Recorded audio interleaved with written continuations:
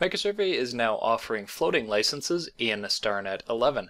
This is a license type that runs without a USB key, will give you access to a certain number of licensed seats online, depending on how many you purchase. And anybody who has access to those licenses will pull those seats locally, run them on their computer, and then when they close the program down, it will return the licensed seat for others to use.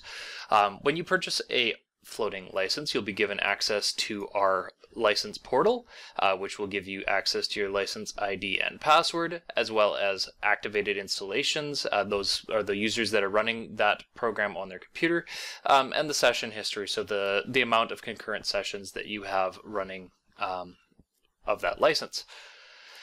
To apply that, from our new license dialog here, click on the key button, double click on each of those items, copy it and paste it into the dialog, and click Activate. This will apply the license to your computer, much the same as plugging in a USB key. You can click Deactivate to remove it from your computer if you no longer want it on that computer, or this can be done online from the license portal.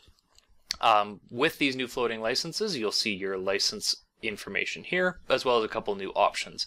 We now have the check out option, and check in is grayed out. When you click check out, the license will be pulled locally onto your computer. This means you can take it offline if you want to do that, or this will allow you to hold a license on your computer for an important project for up to 4 days. Once you are done with that, you can click check in to return that license. Much the same as our other USB network licenses, the converters will still pull their own license, so you must have multiple seats available if you want to run converters at the same time as StarNet. They are individual programs after all and require their own license.